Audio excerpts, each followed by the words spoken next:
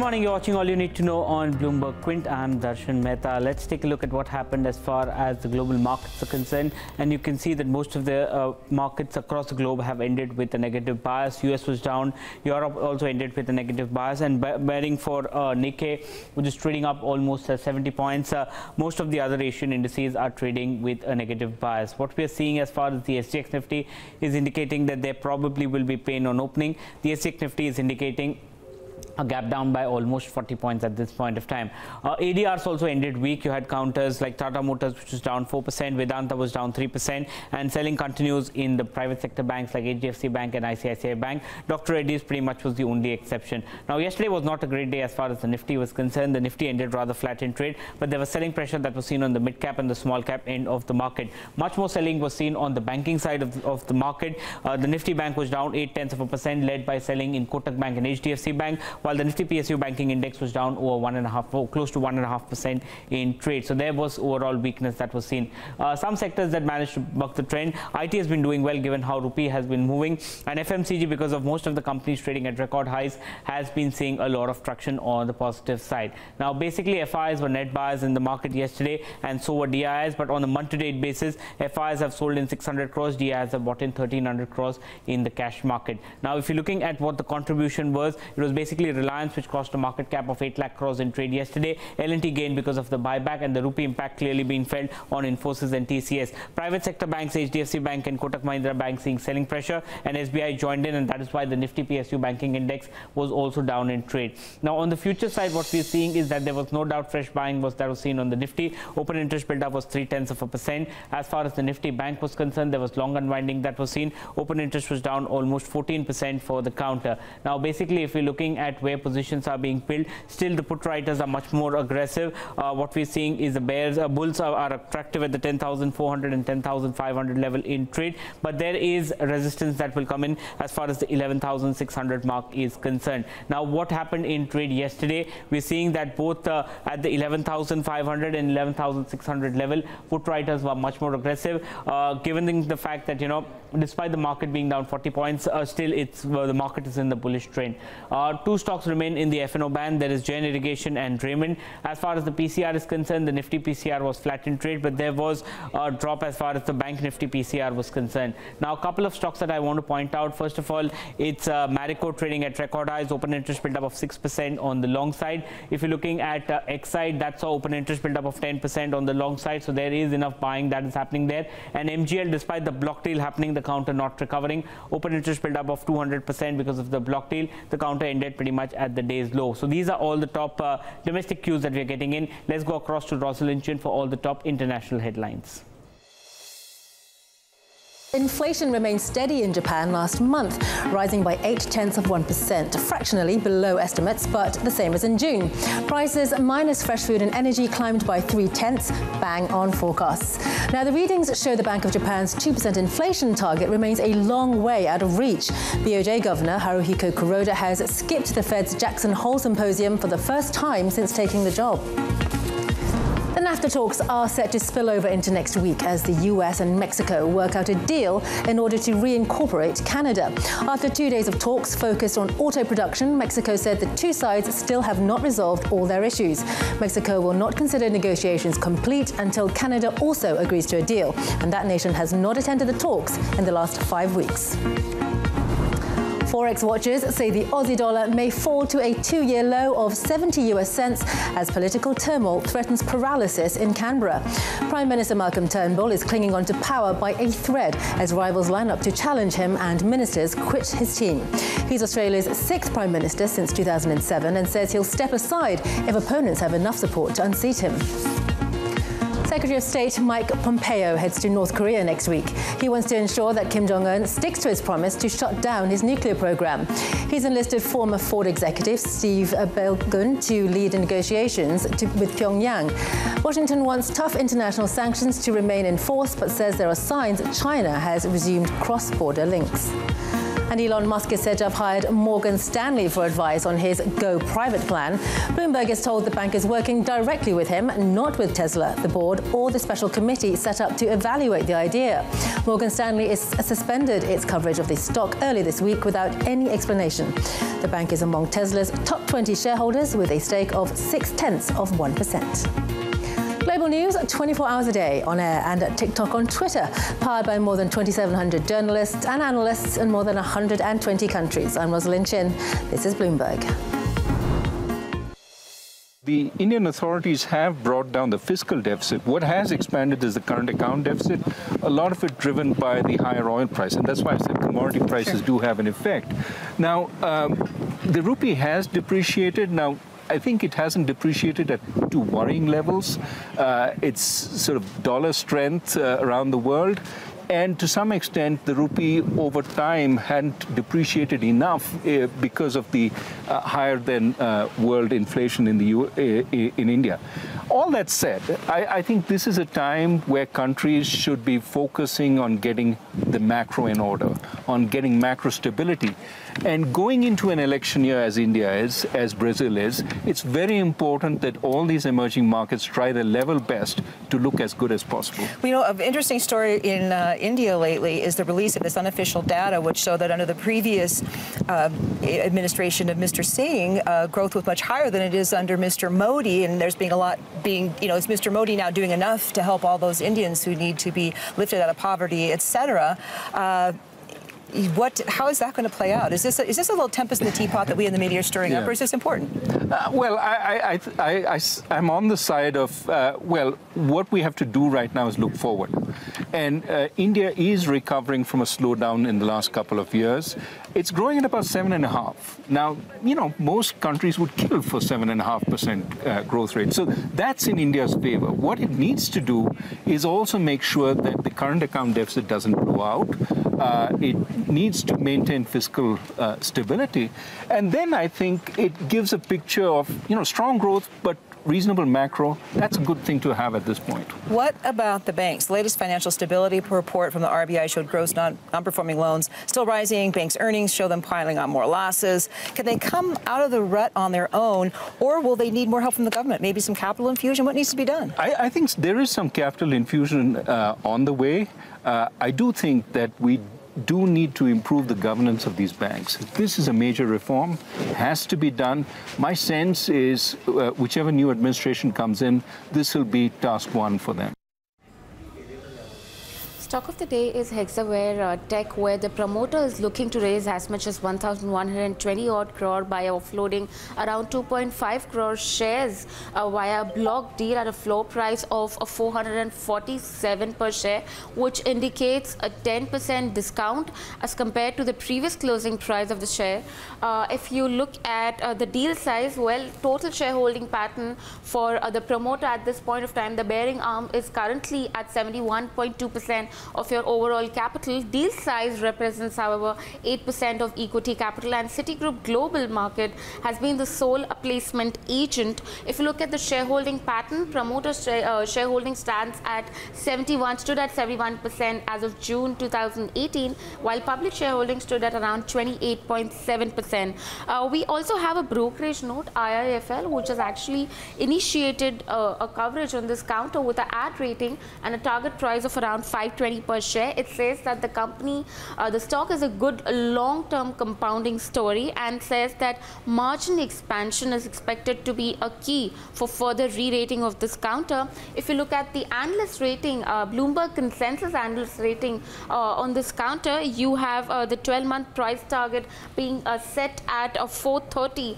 which indicates a potential of downside of 13% as compared to current market price. And if you look at the total buy, hold, sell, well, you have more holds, more sell at 60%, the hold ratio at around 24%, and the buy ratio currently at 16%. Let's get your check on the commodities and currency space. Starting off with commodities and oil prices, if you look at the current screen, WTI is trading with a marginal gain, but however did manage to end on the losing end after 5 days of gains. This was on the back of the dollar, which in fact advanced after 6 straight sessions of losing. And in terms of the US inventory data, we had positive news over there as well. So EIA in fact reported an inventory slide of about 5.84 million barrels for last week. And as per a JBC report, we understand that the global oil demand is likely to recover after the weakness in the second quarter that we have seen. Shifting focus to the base metal space, the index itself snapped its 3-day gain. Now, copper fell on the back of the dollar index, which has been declining, and on the back of the US-China tariffs, which kicked in. In fact, copper traders have now turned neutral on the back of the entire scenario in the dollar index and the US-China trade war concerns. Now, lead advanced for the 3rd straight day in a row and was up about 2.5% in trade. That was the top gainer. We had nickel and tin, which fell more than 1% each, while we had aluminium and zinc, which ended with marginal gains. Now, if you look at the Shanghai Futures Exchange, most of the base metals are in fact trading with a positive bias, except for steel, which is down about 0.3%, and we have zinc, which has gained nearly 1%. Lastly, shifting focus to the precious metal space, we saw some bit of weakness come about for gold prices on the back of stronger dollar. However, remember that the dollar index had been on a declining streak. With that, let's shift focus to the currency space. Saloni, clearly, while I was gone, you were not able to manage the dollar index well. Has it now recovered? Absolutely. So it ended 0.6% yesterday, well above the 95.5 mark, and it now trades steady near 95.60 levels in the early Asian hours. That said, if you see Indian rupee yesterday, it weakened past the 70 per dollar mark after Fed minutes continued to signal further rate hikes in the current calendar year. That apart, a spike in international crude oil prices also weighed on the trading front for rupee, and hence we have seen the Indian rupee ending 0.4% lower versus the dollar at 70.11 levels. Well, speaking of the bond market, sovereign bonds declined yesterday as the yield on the 10-year benchmark security rose nearly 5 basis points to end at 7.88%. It's most in over 6 weeks. Traders do remain cautious ahead of Fed Chair's speech, which is scheduled for today evening. And if you see euro and pound, they both ended lower, over 0.5% versus the dollar yesterday. And lastly, if you look at dollar rupee now, it is trading at 70.23 levels against the dollar in the non-deliverable forward markets, which indicates a weak opening for Indian rupee in today's trade.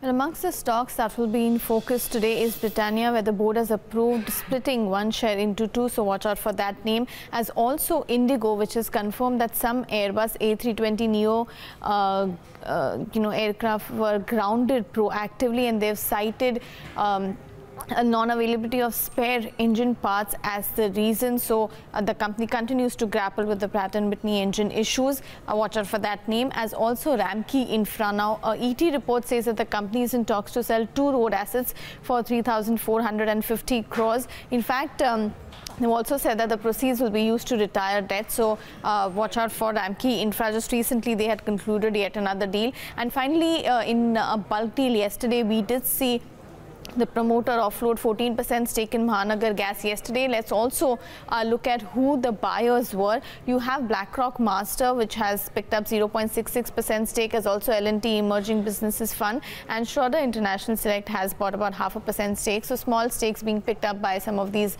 funds. So these are the list of stocks that you need to keep an eye out for.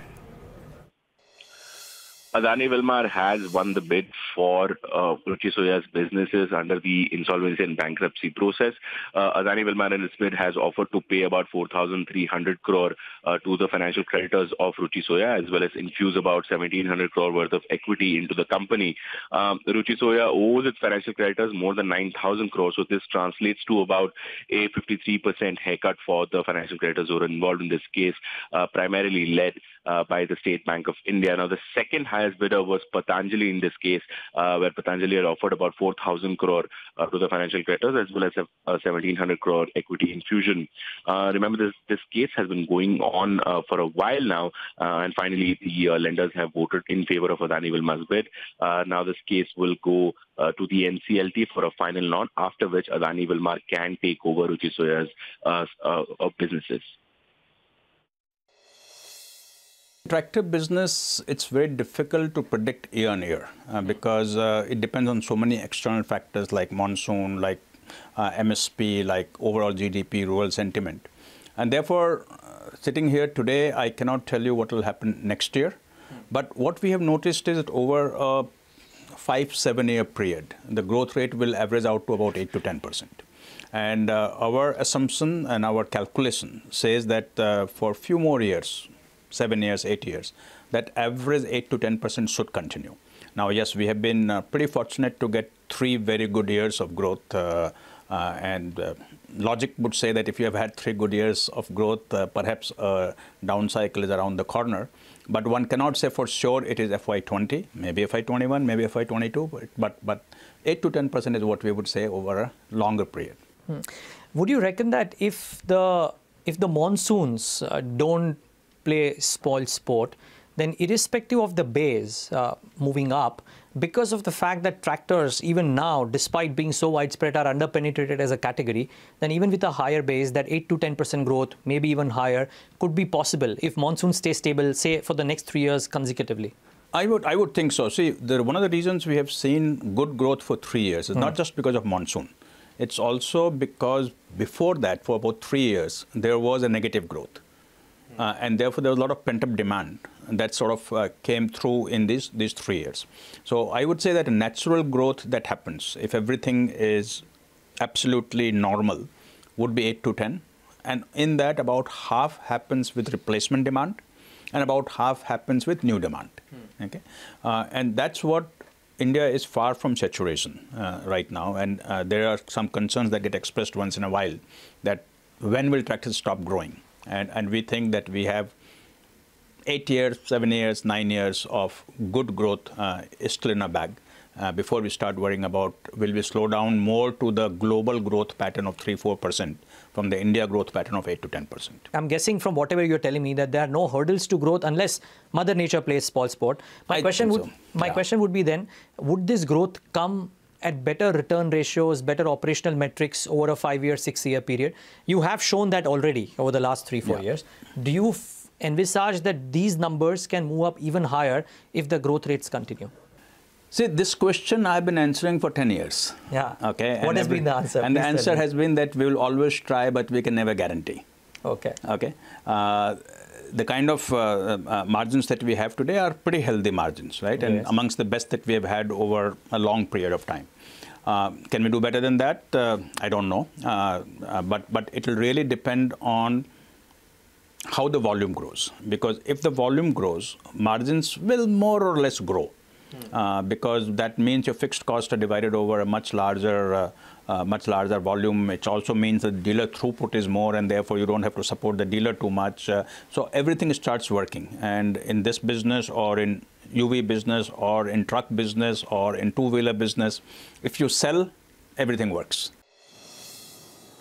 Well, time to look at some of the top stocks to watch based on yesterday's delivery buying and selling. The first stock on the list, that would be BBTC. Now, that was, of course, up about nearly 17% yesterday and saw delivery buying in excess of 70 crores. The delivery volume surged about 157% as compared to its 5-day average, and the total volume surged more than 2.5 times as compared to its 5-day average. Second stock to watch out for, Tech Mahindra. Now, that was up about 2.5% in trade and saw delivery buying of nearly 500 crores. The delivery volume nearly doubled for itself, while the total volume also managed to nearly double for itself as compared to its 5-day average.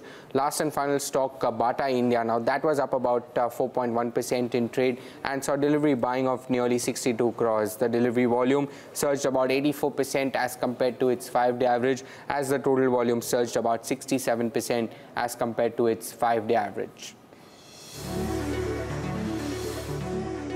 Toyota knows how to make cars. It does it so well, it became the first company to produce more than 10 million a year. Its success is rooted in a special system and began what's now known as lean manufacturing, an ethos emulated by companies around the world to make products faster, cheaper and better. Here's how Toyota changed the way we make things.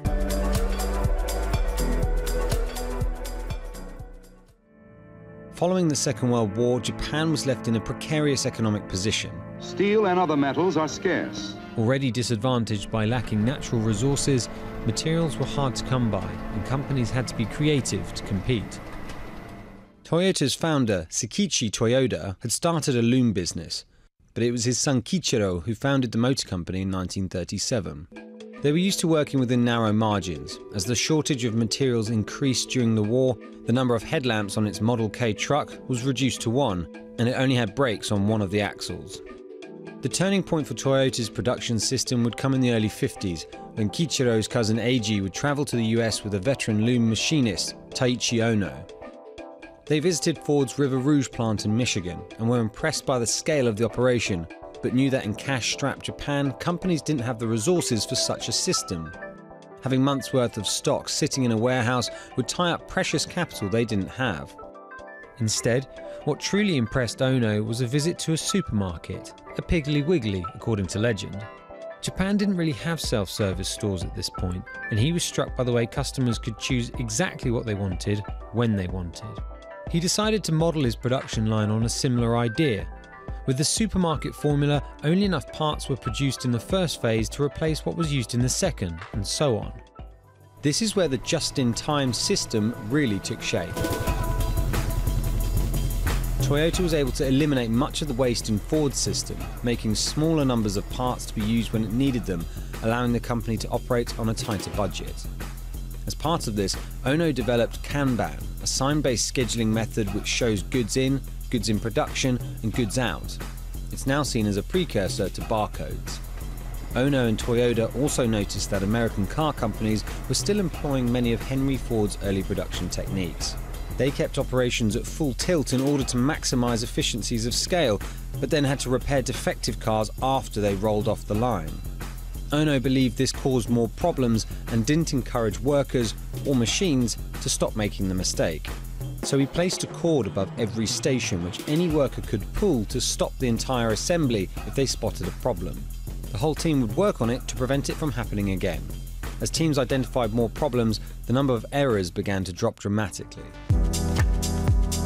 Combined with a culture of continuous incremental improvement called Kaizen, the Toyota production system built a brand known for making reliable and affordable cars. But Toyota was also getting good at producing cars quickly. In 1962, the company had produced 1 million vehicles. By 1972, they'd produced 10 million. It was around that time that the efficiencies of their factories enabled Toyota to produce a car every 1.6 man-hours, much lower than their competitors in the US, Sweden and Germany. And as the oil crises of the decade sent gas prices higher, cheap-to-run Japanese cars became much more appealing to Americans, whose powerful but gas-guzzling vehicles suddenly became very expensive to run.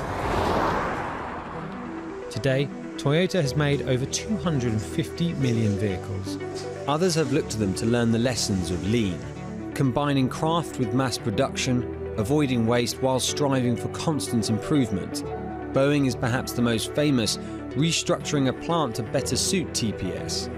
Intel is another long-time lean ambassador and is exploring the principles in the context of AI and the Internet of Things. A Canadian hospital even used Toyota's system to decrease wait times in its ER. The Toyota production system changed not just how cars are made globally, but how we approach making things full stop. It also showed that there's always a better way to make a product. For several stories like that one, you can log on to the website bloombergquint.com, and over the course of the day, of course, you'll find all the live market action right there, Bloomberg Quint. But if you do log on at this moment, you'll find several stories that are currently available. First up, ICICI Bank Chairman GC Chaturvedi on Thursday said that the decision on continuance of Managing Director and Chief Executive Officer Chanda Kochar would be taken after the Justice B.N. Srikrishna panel report is finalized. The panel is probing allegations with regard to the bank's business deals. The report is likely to be out in about 2.5 months.